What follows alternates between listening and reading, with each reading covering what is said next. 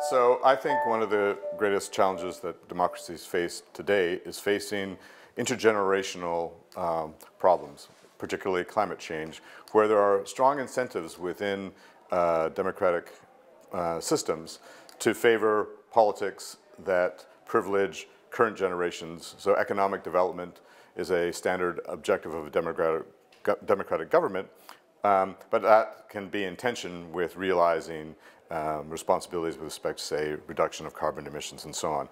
Related to that is the cooperation between democracies necessary in order to make meaningful progress on such matters.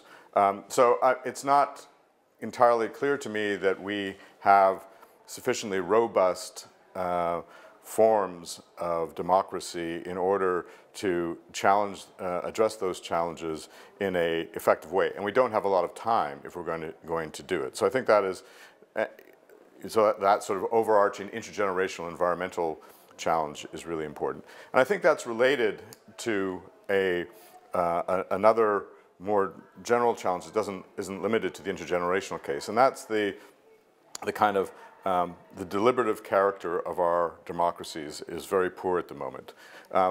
In my opinion, democratic legitimacy and effective democratic politics depends on a good faith exchange of reasons between people who care about evidence, care about facts, care about trying to engage with each other in a respectful, tolerant fashion despite their disagreements.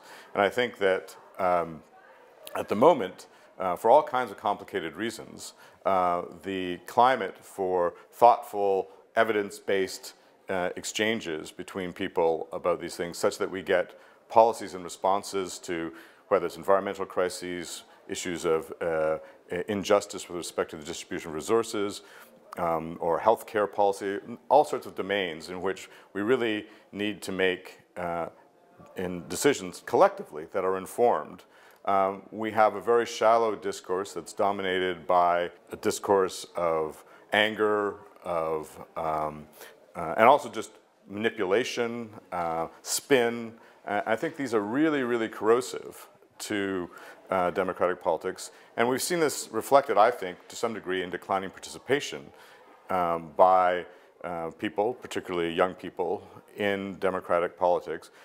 Because understandably, they look at what passes for democratic discourse and see it through a highly cynical perspective. They see that politicians lie, that democratic politics are sensitive to those who have the deepest pockets, that normal procedures that would be fair are often subverted by powerful interests and so on. So this leads to a crisis of legitimacy born out of the lack of confidence that people have that their politicians, that the media, that the powerful economic interests are being responsive to the democratic will.